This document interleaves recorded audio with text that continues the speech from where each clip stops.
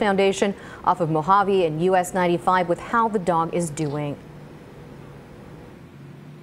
Well, guys, this is where Animal Control first brought Alexander for those stab wounds. It then transferred the dog to an animal hospital for further treatment for those extensive injuries. Now, here is a look at Alexander, a 5-year-old German Shepherd, after surgery for multiple stab wounds to his side, neck, and front legs. Now, we talked to Alexander's owner. He says that he was attacked by a man.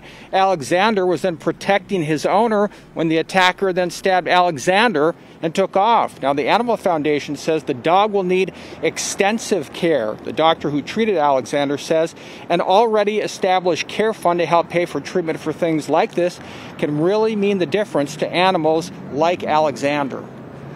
It really does make the difference in saving the animal's life. A lot of times we do have to make that difficult decision to euthanize a really sick animal because we simply can't save them all.